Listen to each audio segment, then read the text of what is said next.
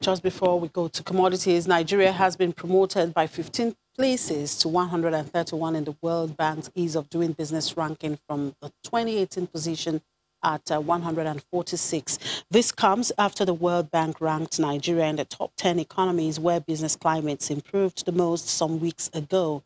According to the World Bank Group's Doing Business 2020 study, governments of 115 economies around the world launched 294 reforms over the past year to make doing business easier for their domestic private sector, paving the way for more jobs, expanded commercial activities, and higher incomes for many.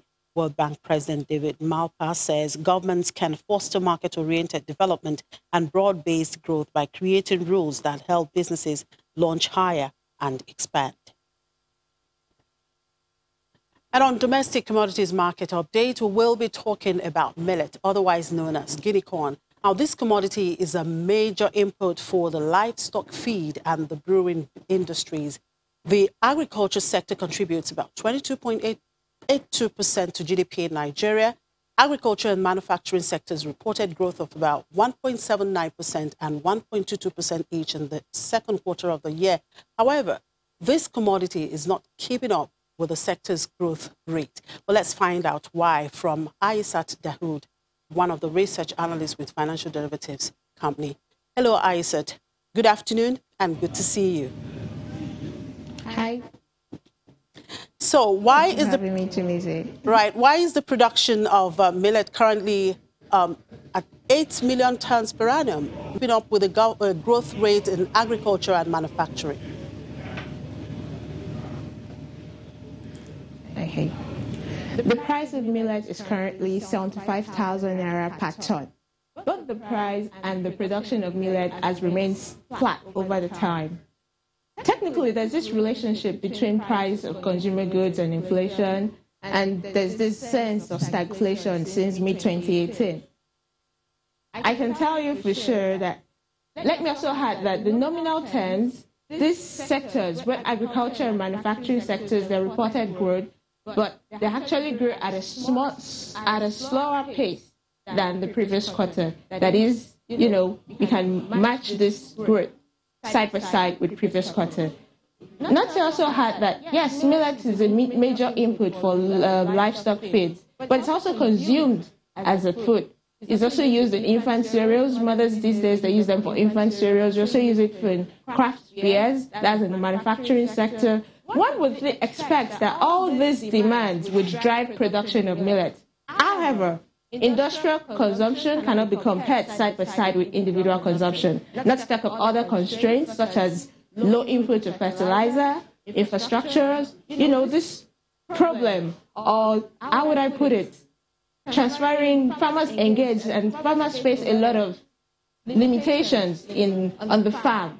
That is, it affects the yield of millet, to say. So I can tell you in actual fact that you can't expect you can't expect production of millet to grow side by side at the same growth rate as the other sectors like agriculture and manufacturing.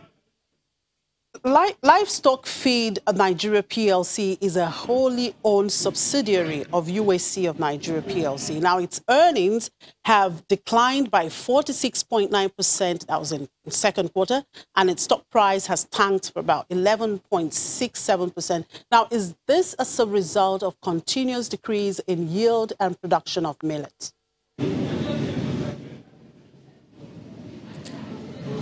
Millet is one of the several major inputs used in producing feeds.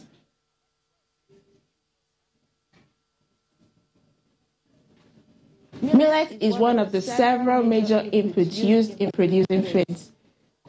We have other things to talk about like transportation costs, operational costs, finance costs that also reflect in the books of a company, the PBT of a company, that's profit before tax or profit after tax. You have to account for this before you can now say, yes, a company has made actual earnings. So looking at the books of Livestock Feeds PLC in Nigeria, from our analysis, this steep decline in the corporate earnings is as a result of the huge finance cost in their book.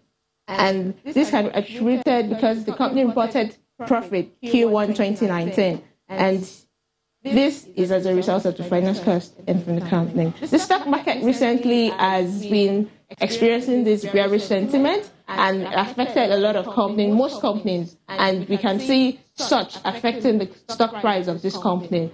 So all these are responsible for the tanked stock prices that the company is currently experiencing. All right, I think we have to leave that conversation here. We sincerely apologize for that poor audio output there. Aisat Dahoud is one of the research analysts with Financial Derivatives Company.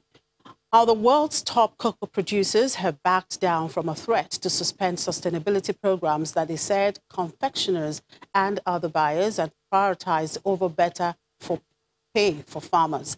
Ivory Coast and Ghana, where more than 60% of the world's cocoa is grown, warned the industry earlier this month that companies have to either start purchasing beans at a price that includes a living income differential of $400 a ton or risk a halt to their social responsibility projects, a commercially sensitive programs that consumers increasingly demand. The premium would benefit all farmers, while sustainability programs only reach a few. Since the implementation of the price plan in July, many firms in the cocoa and chocolate sectors have grappled with adhering to the new strategy as the premium cannot be hedged. Analysts have also questioned whether the plan will eventually cause an oversupply of beans and disrupt prices further. Uganda says its coffee exports in the 2019-2020 crop year will be about 16% higher from the previous period, boosted by favorable weather and expanding average as new trees mature.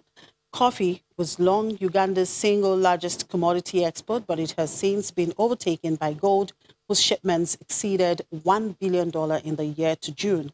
Uganda is also Africa's largest coffee exporter, followed by Ethiopia.